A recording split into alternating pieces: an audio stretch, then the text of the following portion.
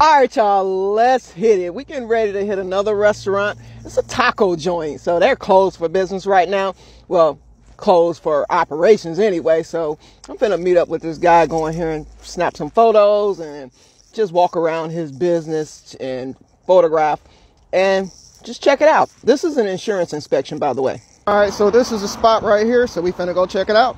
And this is basically my survey here, just some different questions that I need to answer and things like that. It's like 3 pages. Oh, that's the second page. Like 3 pages long, or 2.5 pages.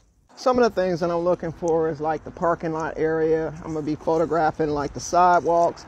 I need to know what this building is constructed of, and as you can see, it's really constructed of brick. And then I just determine what else it is constructed of, if it's more than brick or whatever.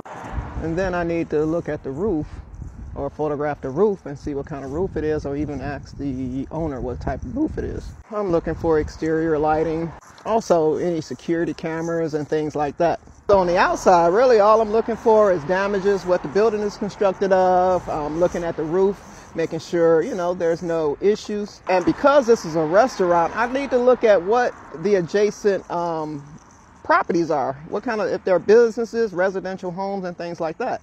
As you can see, part of this is another restaurant, and on top of that is other residential homes, which could possibly make this restaurant a liability to some of the surrounding properties. Let's just say a fire breaks out. Well, if a fire breaks out in this particular business, then some of the other businesses here will be affected by that. So by this particular property being a restaurant, we need to check for any other type of liabilities inside. We want to make sure that they have fire extinguishers. We want to see if they have a sprinkler system, because all of these things will prevent, or has the possibility to prevent, fire from spreading to other spaces. It's another reason why they want the building construction. What is the building constructed of? Because it does make a difference, because if it's all wood, guess what? This property is going to go up in the flames really, really quickly. So with insurance inspections, it's important to know and learn different aspects of what insurance companies look for.